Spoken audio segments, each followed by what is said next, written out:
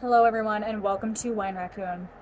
Today we will be sipping on Prophecy Pinot Grigio. This is a 2020 from Italy, and this is supposed to have notes of light citrus, tropical fruit, and minerals. So let's go ahead and take this one for a spin.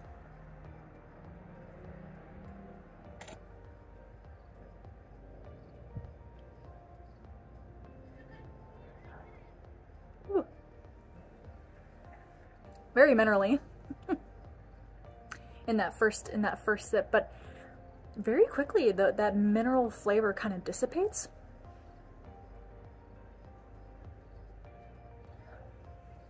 Yeah.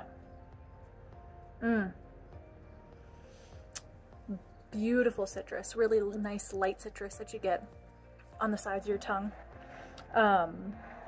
Tropical fruit. I'm trying to...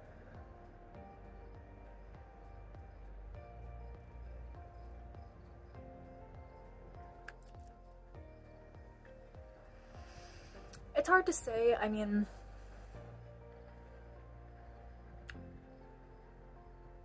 I could be getting some of that fruit toward the back of the tongue, but it could just be that I'm looking for it and so I'm tasting it. Not sure.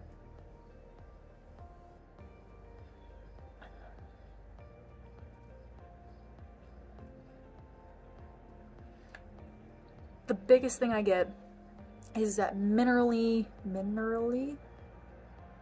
yeah, those minerals, that citrusy flavor on the sides of the tongue. It's very crisp, nice and light. It's quite a, with that mineral, with those minerals, I would say that it is not quite as acidic as I thought that it would be. And when I say acidic, I mean it doesn't kind of give you that pucker that I thought that it would. This, I would say, is definitely akin to apple juice.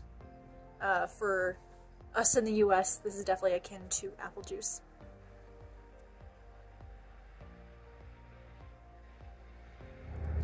It's got that little bit of like a punch, but that's coming from the minerals, not necessarily from an acidity.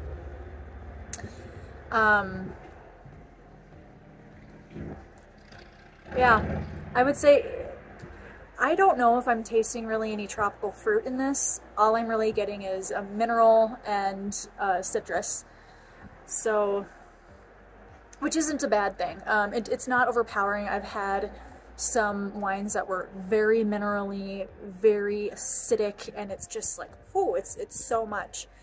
But this is nice. This is balanced. I do definitely like this. So yeah, given the fact that this is supposed to have notes of light citrus, tropical fruit, and minerals, I would say that I'm really not getting any sort of tropical fruit. So if that's the reason why you would want to pick this up, you may need to reconsider. But if you like your Pinot Grigios to be light, crisp, refreshing, little bit of minerals, I think that you would really enjoy this one. So yeah, I think that's all I have for you today. On a scale of 0 to 5, 0 being I never want to drink this again, and 5 being I want to drink this every day. Given the fact that I didn't get those tropical fruit flavors, I would probably have to give this a 2, just because it wasn't quite what I thought it would be, or what it said on the label, in my opinion. So if you have any questions, comments, or recommendations, feel free to drop those in the comments below, and I look forward to having a sip again with you soon.